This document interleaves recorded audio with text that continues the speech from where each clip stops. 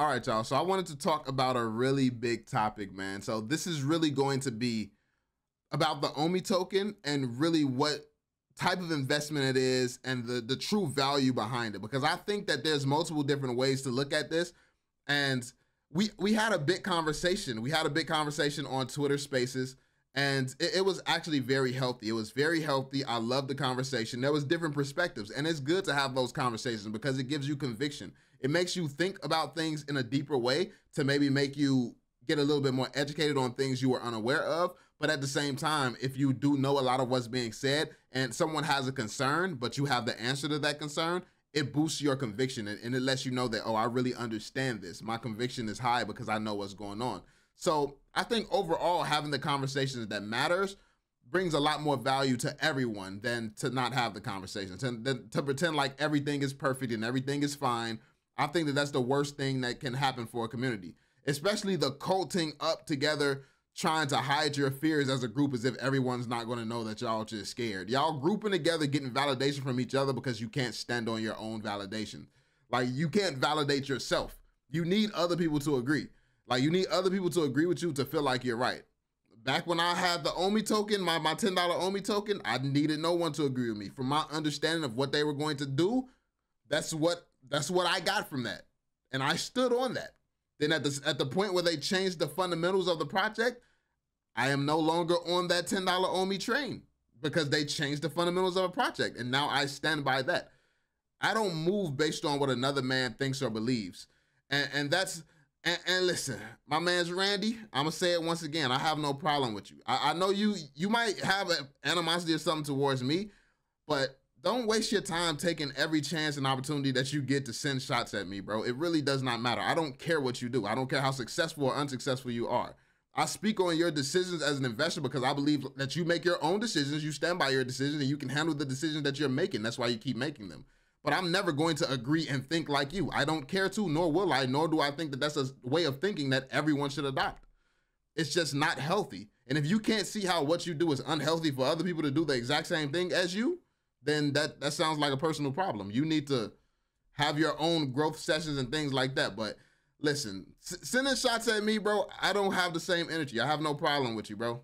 I have no problem with you, bro. So what you do is you belittle your own point by trying to bring me down in order to make your point seem more valid. You don't gotta bring me, if you have a point that you're in what you're saying, the point will be well received if you just make that point. Trying to bring me down is never really going to work. Like that just means that what you're saying has no validity to it. So you trying to play on people's hate for me to get them to agree with you. I mean, that sounds like a weak ass argument to me. If you need, I don't need no tricks or nothing like that. When I say something, I mean that. That's what I feel about it. That's what I've researched and that's what I believe. That's what it is. And that's the difference. That's why I am still pretty relevant today. Because that's just how I operate. I just keep it as honest as I possibly can. I become more educated and I stick true to what I believe and what I'm seeing. Now, the whole big conversation that really made me think of this is someone commented, almost nobody holds any crypto for the sole reason of utility, bro. Gains are what people want. Utility is second to gains. So holding the token for 10 years for the hope of utility, most people are not going to do that. So this was a very good point. And it puts you in a mindset of knowing most people are only looking for gains right now. Most people don't even know what NFTs are. Most people don't know what crypto is. Most people don't know what Web3 is. Most people do not understand this space. They just know that there's a lot of money flowing to it right now. And everybody's just trying to grab some free money and just be here and hopefully grab some money. But there is something very interesting and unique about VeVe that stands out among everything. And maybe this is what I feel Randy could potentially see and why he invests and has that conviction. If he's taking a Warren Buffett approach where he's looking for the Coca-Cola, VeVe has a lot of signs that they could potentially beat Coca-Cola. Now, there also is some red flags popping up that maybe they will not be. And that's why it's so risky trying to find the Coca-Cola. Because what VeVe sold themselves as and promised and things like that is different. Now they're purely just a collector's app. While as before, they were talking about being Ready Player One and having all this other stuff. Like, now it's just looking like they're literally just going to be the king of collectibles and comics and stuff like that. Because the actual Ready Player One is here. Fortnite and Disney have their own partnership for their own metaverse. I don't believe VeVe will do a better job than Fortnite and Disney. I don't believe VeVe will do a better job than the actual Ready Player One. I don't believe that VeVe will do a better job than a lot of the people jumping into this space right now when it comes down to creating those types of utilities. But what VeVe can do potentially is to put their NFTs onto other platforms and to allow interoperability to give their NFTs some utilities in that way. And the thing about the OMI token is it is actually tied to a project. It's designed to be tied to VeVe. It's designed to be integrated into the core of what VeVe is all about. And if they can really get that integration right, if they can really start making the connections and doing the things they promised to do, this is the one token that is actually tied to a real project. And Blockchain Rick yesterday, he actually pointed out something that was interesting to me. Basically, what he said is that most projects pump off of speculation. When it actually starts to deliver and actually do the things that they've promised, once they're delivered, most of those projects dump because it's all about the speculation. He thinks that VeVe is past this point because the speculation is over with. Now, what's interesting about that is just because it's past this point right now for like this bull run doesn't mean it's past it's past forever. Because at the end of the day, utility is going to be king in this space. And it doesn't just have to be utility right now. It's about what's going to be valuable for this token overall in the long run, in the long term. Because if you really have conviction in the OMI token and you sit here and stack for the next 10 years, it take 10 years, but then 10 years from now, the whole dynamic of the market changes where you're not seeing shit coins pop off like Dogecoin and stuff like that. When the space is going to change to a space where every single thing people hold is going to give some type of true value. It's going to be a time where there's no speculation, where there's no betting on random stuff, just looking for shit coins. It's going to be value. Like when people look at the stock market, maybe some people are out here just purely gambling, but most people, they're digging into the company. You're looking into the financials. You're looking into a lot of different variables to decide if you're going to put your money with a company, if you're going to take a bet on these companies. You look for exactly how much value they bring. You look for the people behind the company. You look for a lot of things. And at a certain point in crypto, that's what's going to happen also. You're going to have to come with a certain amount of value for people to want to hold you, for people to want to hold your crypto, for people to want to hold things. And I think that even though we're not in a space for that right now, that space will come.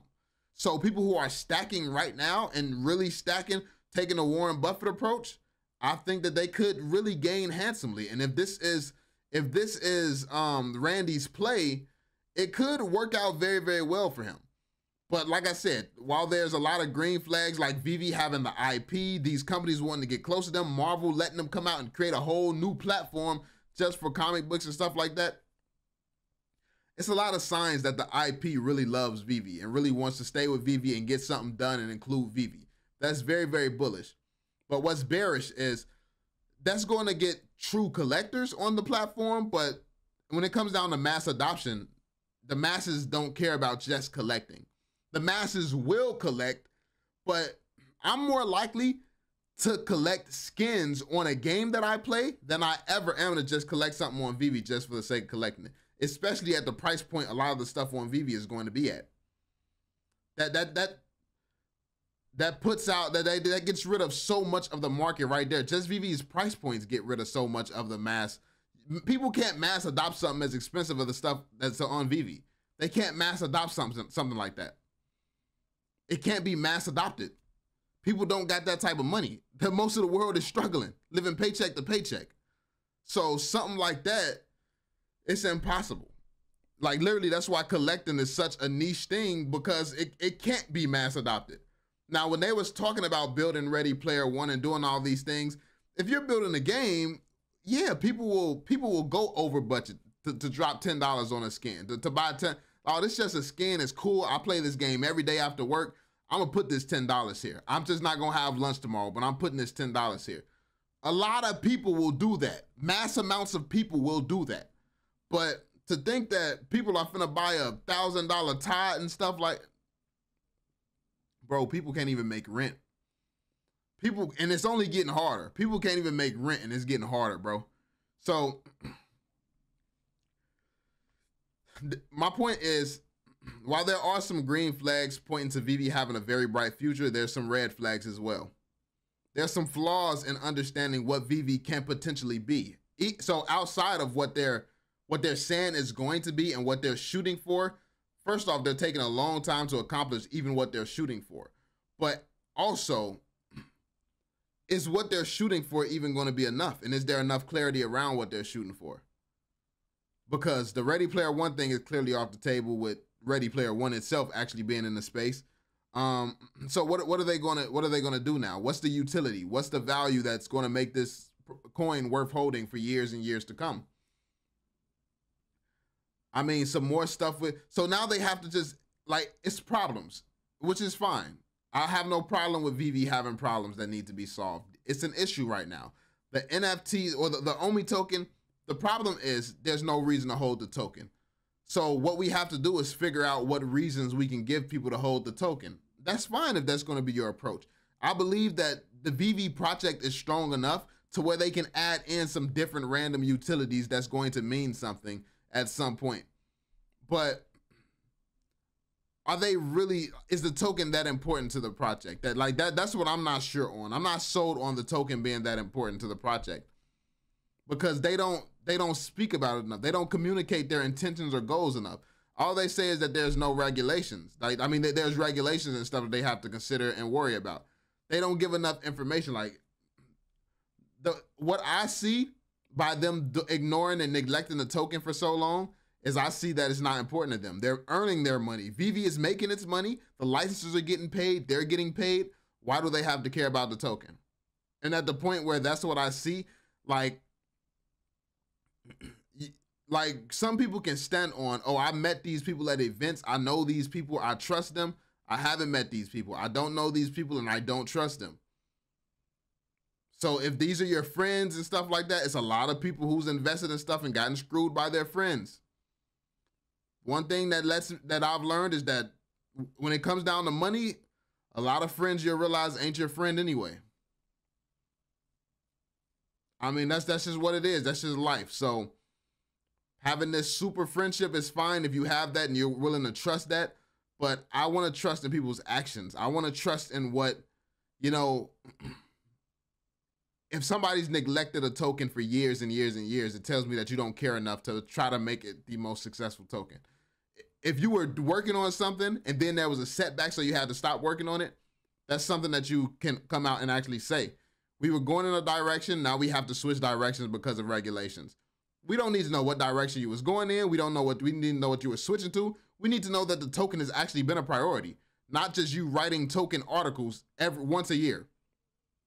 Writing a new token article once a year does not mean you've actually cared about the token. It means that you want people to shut up asking about it.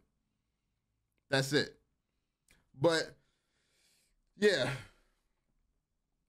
that's where I'm at with it, man. I feel like this token could be a very valuable token one day. And I think that it's probably like 5-10 years off. I think that in terms of the whole space as a whole, it's going to change and it's going to become a space where people prioritize utility over everything else. But right now, people are just prioritizing gains. It's all about gains. It's all about money. That's it. And yeah, I think VeVe could be one of those ones that stick around and is still around for decades to come. But who knows? I guess only time will tell. So let me know what you all think in the comments section down below, fam. That's pretty much it. Be sure to drop that thumbs up, subscribe, and turn on notifications, and I'll catch y'all on the next one. Peace out, y'all.